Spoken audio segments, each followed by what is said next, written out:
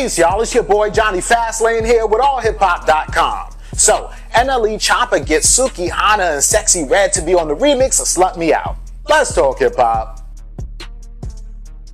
Alright, yo, this situation is crazy, right? Because NLE Choppa is going viral right now because he's promoting Slut Me Out remix, right? You guys know the song Slut Me Out by NLE Choppa. It dropped like a year ago now, but he's dropping the remix this Friday, and he has Sukihana and Sexy Red in the video, right? So there were clips of, you know, NLE Choppa shooting the music video. I think he's in Miami or something, it looks like, where he has Sukihana and Sexy Red. He's basically walking both of them like dogs on their knees, but instead of a leash around their neck, he's actually holding their hair like they long ass weave as a ponytail, right?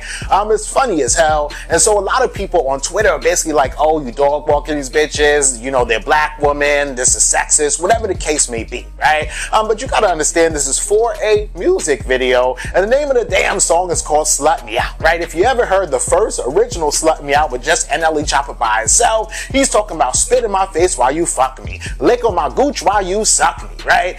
So of course he's dog walking these girls, and it's a nasty ass song, right? We are all adults. It's okay. It's okay. It's a nasty song, right? So I don't know why people are getting so upset about it or whatever the case may be.